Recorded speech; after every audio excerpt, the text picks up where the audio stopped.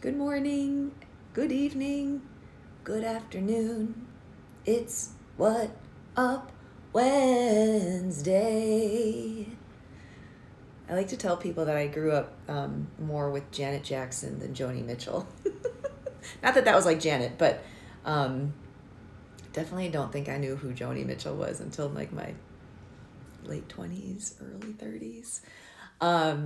Anyway, What Up Wednesday? Today is about letting go. It's a great time for this because it's nearly the end of the year, and I'll be doing my one time only, one time per year workshop, Let It Go, Let It Flow, on December 31st this year. Usually I wait a little bit until the January's gotten rolling around, or Chinese New Year when that comes up. But this year I was like, you know what? We're going to do this on New Year's Eve to help people feel supported, connected in this transition from what has been a really interesting year, difficult year. Hi, Amelia. Into creating an incredible 2021. So I've called this workshop Let It Go, Let It Flow since 2017, when I used to say this little statement before performing a 60-minute solo that I made called The Monomyth. And it was like the words, there's another woman, Bryn Halava, who has a little cameo in that solo. And it was like, we'd say that to each other before, like, it's done, it's here, let it go, let it flow. Just show up and do the work. I think there's a lot of different angles, though, to look at letting go. So I want to talk about a few of those today, and then I'll go into this more in my workshop on December 31st. So first thing is, like, sometimes someone might just say, oh, just let it go. Just let it go. And then a part of you, if someone says something to you or something happened, and a part of you is like, like that, I can't let that go. Like, look what that person said, or like, how could that have happened to me? Those kinds of things, or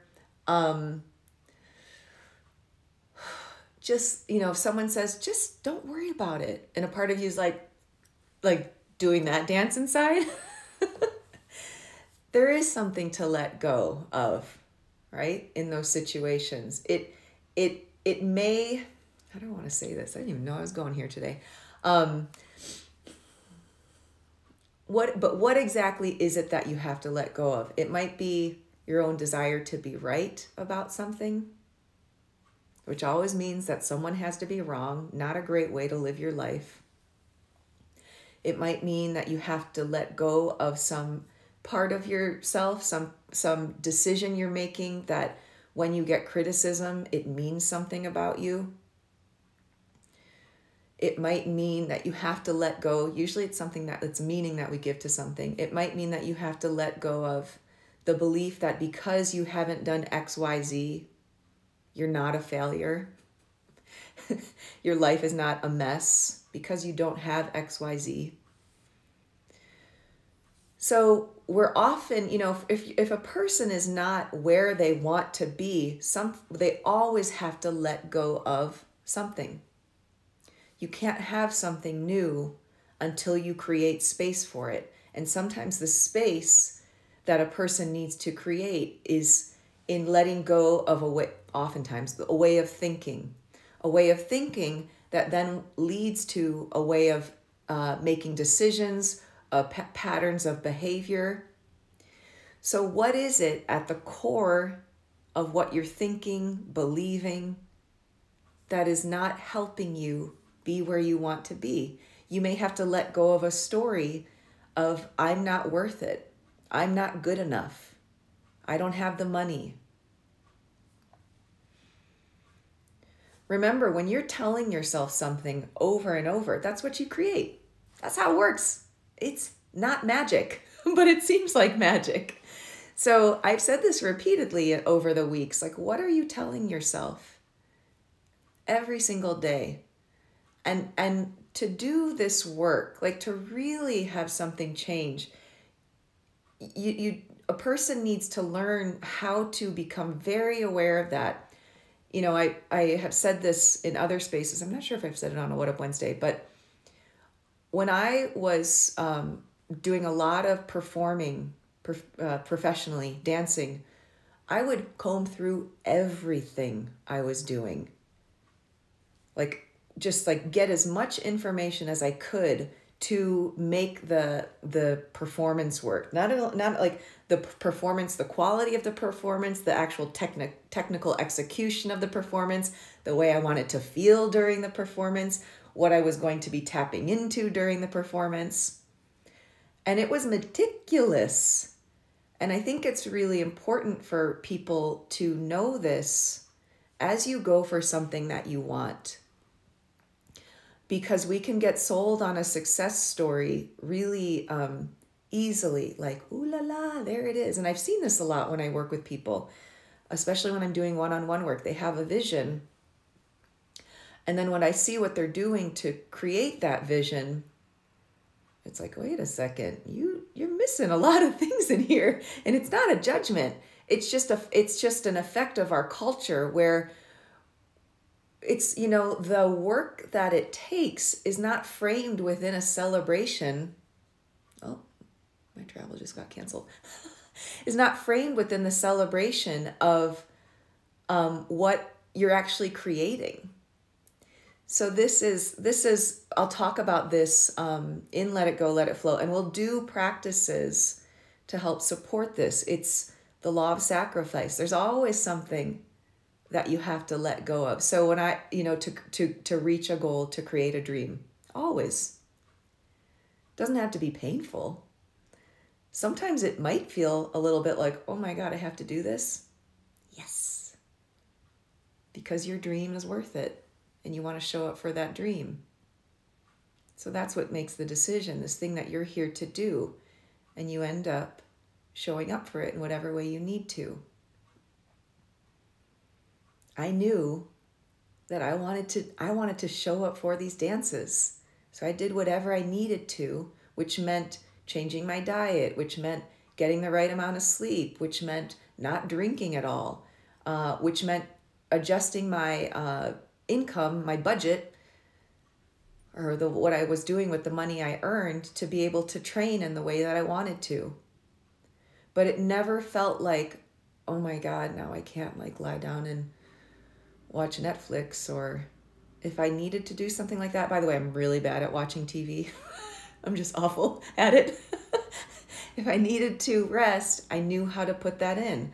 I know now that there's a lot I want to do to make things possible, but I scheduled in some sauna time last night so I could know how to take care of myself.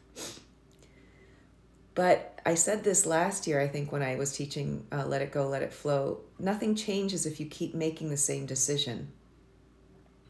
Nothing changes if you keep making the same decision, because all the decisions you're making right now, today, are creating a tomorrow. Where you are today is because of decisions you've made in the past. So there's always a relationship. It doesn't just come out of nowhere. A person doesn't have success in whatever they're wanting, again, in relationship, money, creative career, out of nowhere. A person may not always know what they were doing. That's how I was a little bit when I was dancing. I didn't know always what I was doing to be successful in what I was doing. But in studying and looking back at that now, it's like, oh my God, yeah, I was doing a lot of things. And oftentimes when a person is in their growth, they're not able to see, because it is challenging. They're not always able to see the progress they're making. So again, I'll talk about this more in Let It Go, Let It Flow. It's happening December 31st. I want to support you in this because it's a very important step in being able to manifest a vision. And what I like to say, in being able to create the life you desire, because why? There is no reason to not wake up and have something to celebrate about your life every single day. And that's not a judgment. I say that to help people see that there's a choice in there. There's a decision being made, and help people see how to frame that decision. So you can wake up and be like, okay, here we go.